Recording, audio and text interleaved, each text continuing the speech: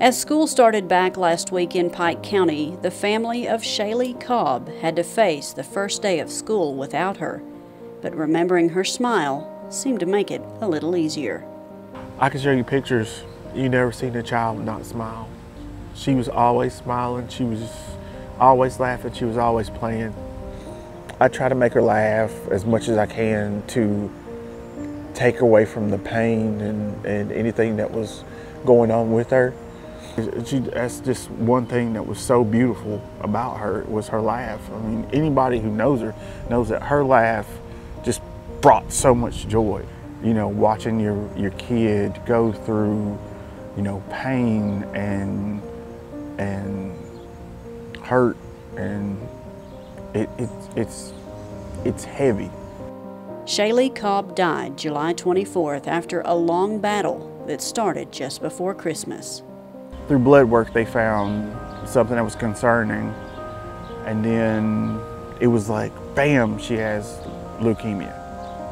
Shalei needed a bone marrow transplant, and her father, CJ Cobb, was a 6 out of 10 match, and he found the process of donating bone marrow is much simpler now than it used to be.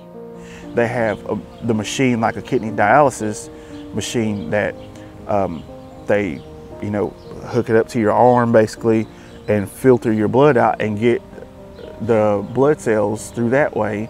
4 or 5 hours, they get the cells that they need. Occasionally, if they need more cells, they will just call you back and you just do the same thing again.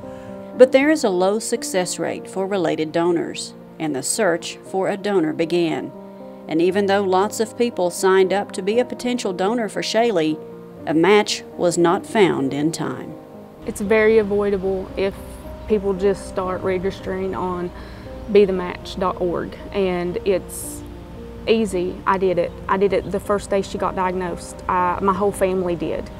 But I just need people to understand it's not instantaneously. It takes 6 to 8 weeks to get on that registry. So it's important to do it before someone is sick. That way they have a chance. And like Shalei, you know, they did find her a match on the registry eventually, but she was already too sick. You know, they found her a match in Australia, but the day she was supposed to have donated her cells is the day Shalei passed away.